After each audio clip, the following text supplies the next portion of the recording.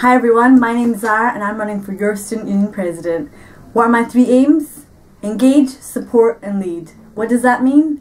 Engage, I want to speak to as many students as possible. I want to hear your views so that when I support you, I'm actually representing students across campus. Lead, this means having a strong voice in the university, and that means that the students are really heard. One of the things that I'll be bringing towards the table is timetabling, class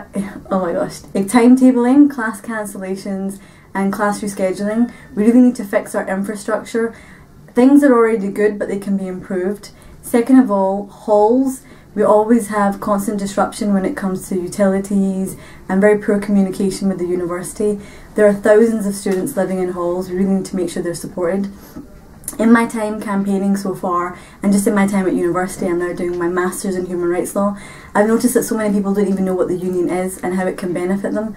So one of my core objectives is really reaching out to as many students as possible and knowing that whatever they're doing or whatever capacity they're in the university, they can be supported by the union, heard by the union, represented by the union and be part of the union, because at the end of the day, we represent your voice, so you need to be part of what we're doing.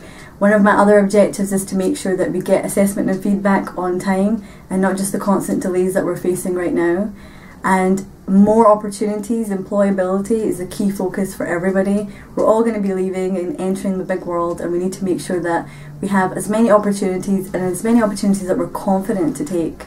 So that's all from me right now. You can check out my Facebook page, my Twitter, and I'm sure there'll be links over here somewhere. Thanks so much for listening, guys. I look forward to seeing you very soon.